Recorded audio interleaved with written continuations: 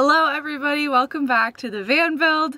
It is so exciting when I get to say that again because there have been a few times in the last 2 years when I've kind of circled back and done little renovations or like rebuilt areas of my van, and it's always such a frustrating yet empowering and fun experience to do little upgrades to the van. But this one I am the absolute most excited for. So today I'm installing a Cubic Mini in my van, and before I start I do want to run through a few things that are really important for you to know, especially if you are considering installing a Cubic Mini in your own tiny space. If you want to skip this next few minutes of information and go right to the install, go ahead to this timestamp and enjoy. To start, here's a little bit of background about why I'm installing a Cubic Mini in my van. So 3 years ago, I did my entire build myself, which will really come in handy when making adjustments like this. And I've been living in it full time for 2 years. Throughout those 2 years, when I've needed heat, I've relied on my Chinese diesel heater, which is installed right under in this bench that I'm sitting on right now. There are so many upsides to having a diesel heater. I highly recommend them for the majority of people. They are super easy, they're very efficient, it really pumps out the heat. Mine comes from the floor, so it heats the whole space. It's a really great source of heat, and it's cheap. I got mine for like $125 off of eBay. The way that I travel and live this lifestyle is I like to go in the middle of nowhere for a few weeks at a time and just live in one spot. I used to do more like run and gun type travel, and I think people that are really into specific outdoor sports like skiing or climbing do more of that. I have friends that do that, that's why I know, where they want to hit the slopes every day. They're coming to and from the mountains. People that are climbing, they're traveling every day to the crag and back to a public land and then back to the crag. And so I think for people that do that type of travel, having a tiny wood stove in their van might not be the best for them. There are a lot of different ways to live this lifestyle, and for me personally, the Cubic Mini makes sense, whereas it might not make sense for other people, and I think that's important to keep in mind. Now I want to touch on a few things that are really important to know before you decide on installing a Cubic Mini in your little tiny house. It is recommended that you remove the top part of the flue thing before you drive. It's not advised to drive while there is still any heat or hot coals in your Cubic Mini. So making sure that those are cleaned out and put out before you drive is going to be an important thing. If you are going to be transporting wood, keep in mind that it's illegal to cross the border with wood. You can't transport wood. That can lead to transferring really harmful diseases and insects to other parts of the country, and let's just all agree that we're not going to do that, because we don't have to be that selfish, right? We can just find wood or buy wood in a different state where it was grown. Which brings me to some of the reasons why I have decided to do this. Number one, the catalyst is obviously this winter in the North Woods. Chris and I and Akela and Akela are parking our rigs up in the North Woods of Wisconsin, and our goal is to not leave the land for 3.5 months throughout the winter. So I wanted a really awesome source of heat that I can fuel solely from what I have available. Also, we aren't going to be moving, so this type of system is perfect for just parking and being there for a while. So I am going to completely remove my diesel heater and instead use that space for storage. That is it for the information that I want to start with. Let's get into the install, and obviously I will be sharing as much as I know and learn throughout this process. So let's get into it. I'm a little nervous about cutting this hole in my roof. As I have done more research and looked at my van, I've realized that the very first thing that I need to do is remove and move my solar panels. Alright, both panels are up, and I am going to clean up these holes and then go ahead and seal them. Maybe a little disclaimer, maybe not all of my decisions or install practices are ones you should also make, so be smart. It is a fire hazard. So right now I am working on just assembling some of the pieces so that I can have things a little bit more pieced together and understand how it's all gonna work. So this is my 5-inch flue. This will basically be going through the roof. It won't be the entire flue, but you'll see that later. So what I'm gonna do, I know that I want this where it is flat, about here. Some people will use a compass, some people will make a template. Both of those are great options. But for me, because of the nature of my install, I'm just going to use this. This portion of 5-inch flue pipe is insulated and will slip around the double-walled 3-inch flue. I have a feeling that this is right where I set up my wiring. Wouldn't that be just a classic occurrence? It is recommended to complete the first few hours of burn outside of your tiny home. So, the night of day 1, that's exactly what I did. Good morning, everybody. The burn went awesome last night. I ended up burning it, letting it cool, burning it, letting it cool maybe like 3 or 4 times.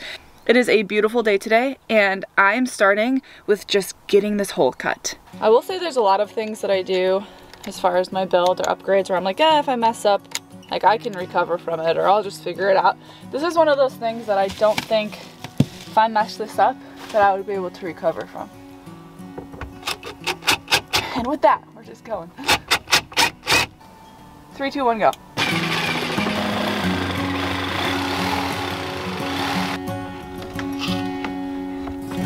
All right, 7-inch hole is complete. It looks huge to me, but it makes sense, and they have trim pieces. Exactly at 7, exactly at 7. Call me a pro. From the bottom, I drilled holes on the edges of the circle, so I can just create a circle from this. This requires a 7-inch hole so that the 5-inch flue pipe has a minimum of 1-inch clearance on all sides. This big scary task is done. I think the other annoying task is going to be building my wall. I would like this to expand all the way over to my bed. This is pretty good, I think. Let's do 20 and a half.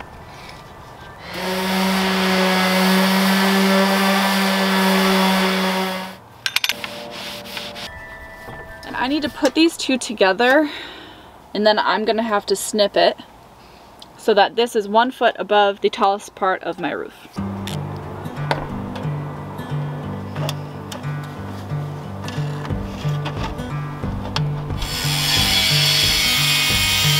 Alright, I'm not gonna lie, cutting that stovepipe without an angle grinder has been the worst part of this install yet. When you cut your stovepipe, it will be disconnected, but that's okay because this is the part that needs to be connected to the bottom stovepipe, and then the top part that you cut off will be covered with the thingy on top. I'm gonna go ahead and run up with my 5-inch, come back in here and make sure that the 5-inch stops about 2 inches below the ceiling. That's what's recommended. Then I can go up top and mark where I need it cut. Wait, why don't I just measure it? Yeah, I'm not doing that shit. All right, 5-inch pipe is cut. Highly, highly suggest if you have an angle grinder, just use the angle grinder. But I don't, because Noah has it. I'm gonna start with my flue shield. The install of these like mounting pieces is pretty straightforward, but just so you can really see what I'm doing, these bushings, or spacers, some people call them, they're gonna go behind the metal. So they're there to separate the metal from the wood, and so the screw will go through into that spacer like this. I might need to use a different screw because I'm only using 1/2-inch ply.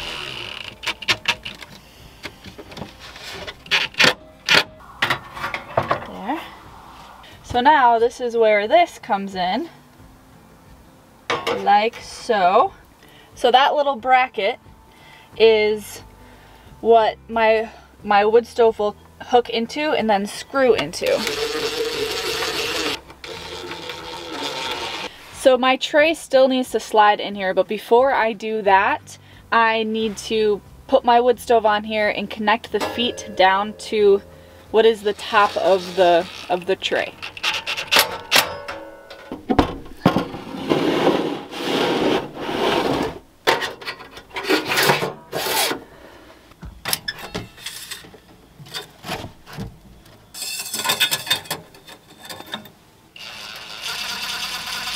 that look so good?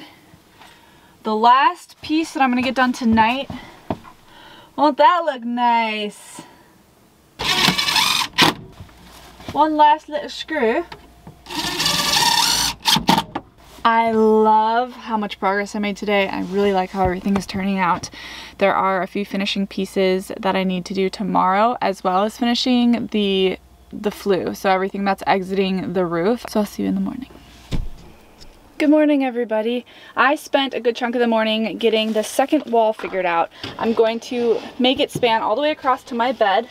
So this will create a shield, and they actually sent an extra heat shield, and I just cut it down with a metal jigsaw blade. It took forever. It was horrible because this stuff is kind of thick. Once again, if you have an angle grinder, use it. So this is going to be then the nice little heat shield here. They did send extra bushings, so I'm going to be using the same steel bushings that they had sent for the other pieces. In the instructions, Cubic Mini says that the cub should have 20 inches from the side of the wood stove to any combustibles. So in this case, the combustibles would be my bed and myself. And I don't want that. So because there is not clearly 20 inches, I will be just putting that side shield on there just to be safe. So this is the big rubber boot that will be placed down on the flue pipe and then sealed around the edge. The first thing that I need to do though is secure this.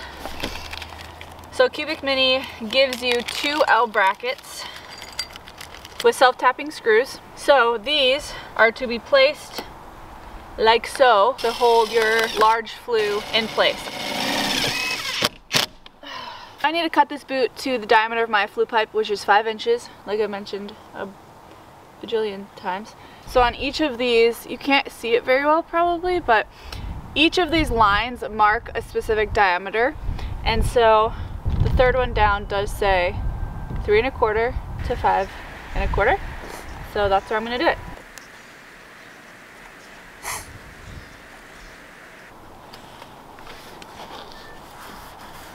Okay, I'm gonna make sure that this is all very clean so that the sealant sticks well.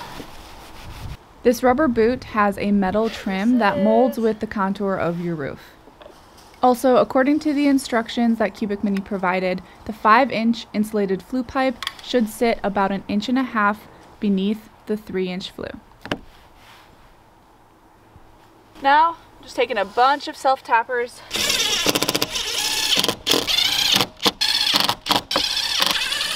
Now that the boot is sealed, this is the last piece to go on. It comes with the hardware that you need. There. Look at that.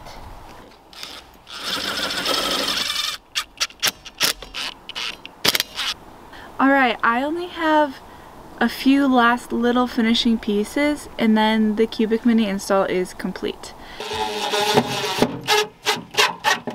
I'm not gonna lie, I've been looking forward to this one all day.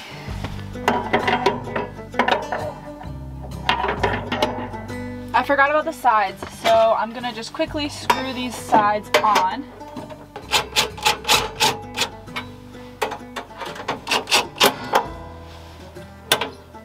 Nice.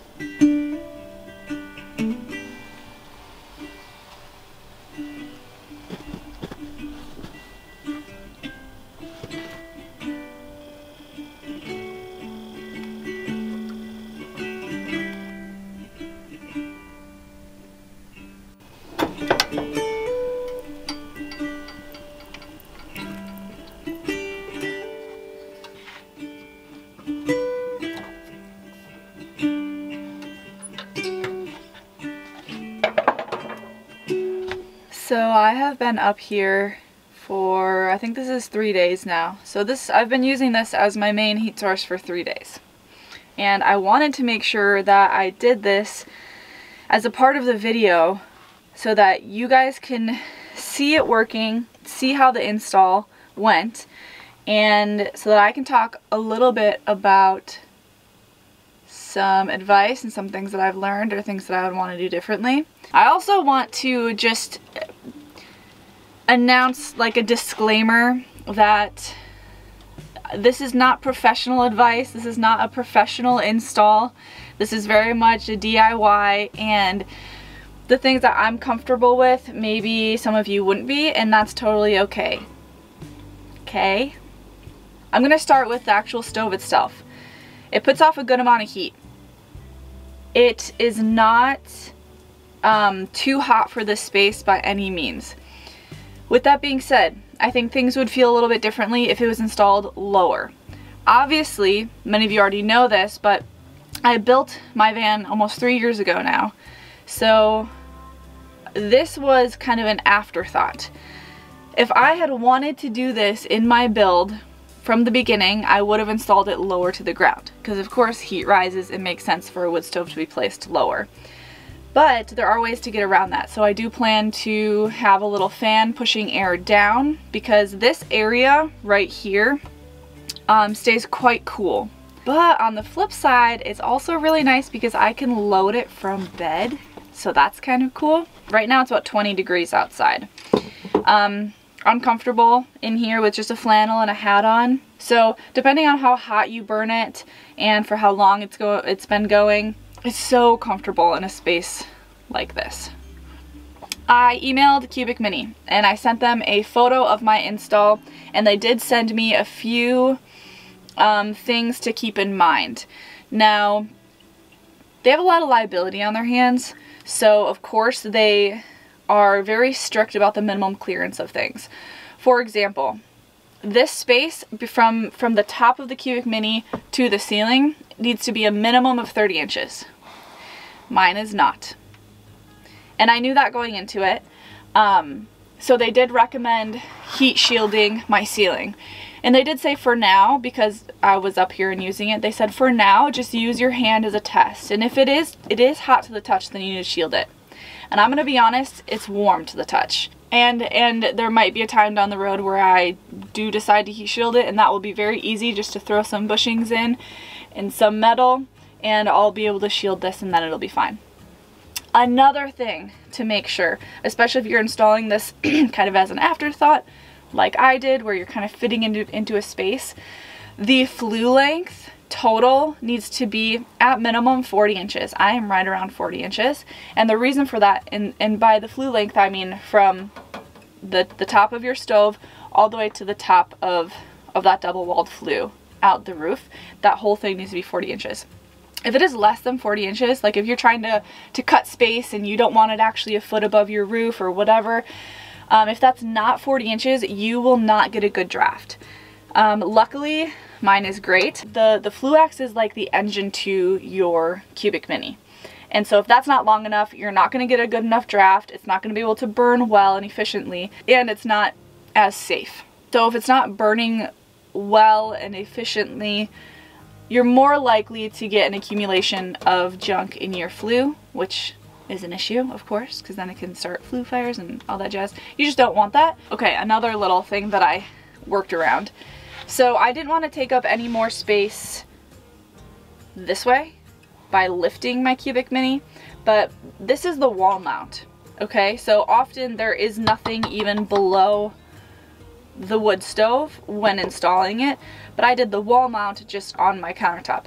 Ideally, there should be an inch of space below the wall mount, because this back shield requires airflow to keep it cool. So since I did not do that, because I didn't want to lose another inch of space between ceiling and wood stove, I created airflow from the back. So since my wall is floating, I drilled a bunch of holes from the back, so there's air moving through that to cool off the back shield.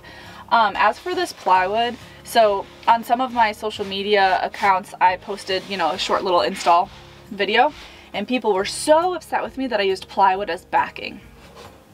This, when I emailed the company, I asked them about it, they said plywood is fine. Because of this metal shielding, this can be attached to any wall with proper airflow, of course. And the fact that mine is a floating wall, so there's extra airflow, it's totally fine. It barely gets warm to the touch. Sometimes up behind the flue, it'll be slightly warm, but I am not at all worried about this plywood combusting. It stays very, very cool. I recently got a question about the wood stove, and somebody said, I want one so bad, but what would you actually recommend if, you know, you're living like a typical van life?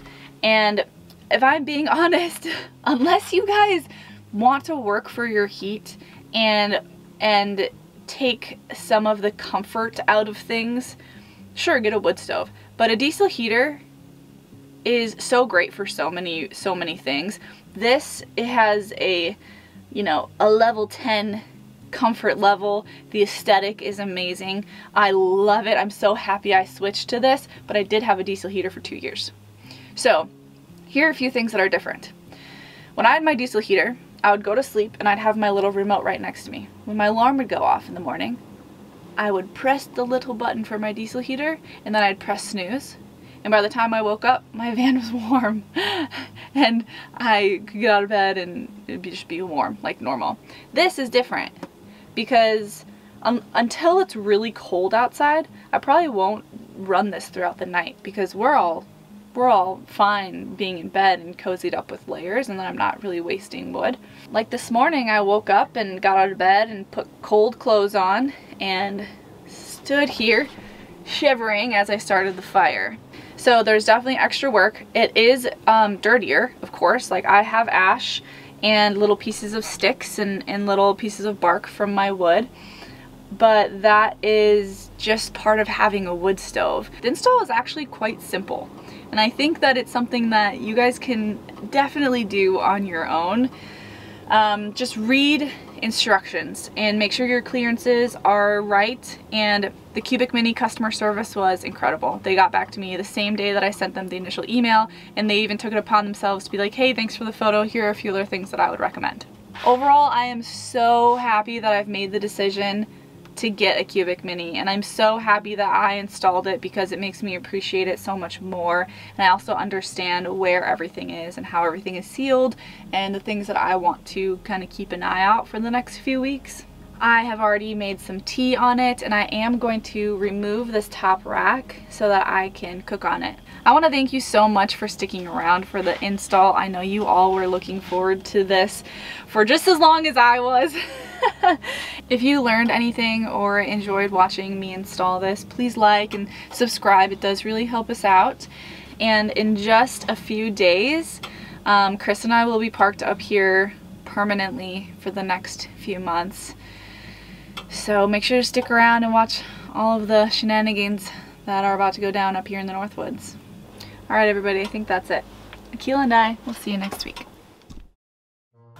This is shitty light. Did you know that your ear's in the way? Oh shit, you know what I just realized? This isn't gonna be really supported, whatever. Okay.